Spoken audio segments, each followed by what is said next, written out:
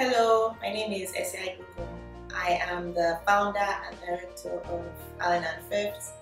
I moved to Nigeria December of 2014, technically, and before that, I was working as a brand manager at Diageo, New York, working on brands like Guinness, Smirnoff. And before that, I went to business school, where I focused in brand management and entrepreneurship.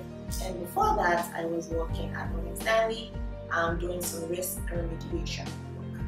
Allen and Fifth is a streetwear brand that takes the essence of Nigerian pop culture and fuses it with that of Western pop culture. The name itself comes from Allen Avenue, which is in Lagos, and Fifth Avenue, which is in New York. So sort of, that street corner, but in this situation, the street corner where West Africa meets the Western culture.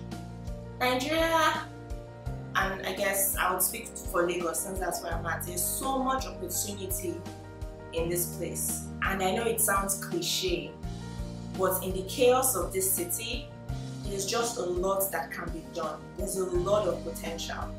And it might seem rough, it might seem difficult to sort of get your foot in, get things together, meet the right people, but I found that as long as you're consistent, things would work out. You find solutions that you're looking for. As long as you're also not looking for a quick fix, you find solutions that are actually sustainable. And it doesn't hurt to be at home. It doesn't hurt to be where you've been born. It doesn't hurt to be on the motherland. And knowing that you're not a foreigner, like, you can make it happen because this is your home and this is your right too. Everybody needs to have that center, that spirituality. Living in such a chaotic place.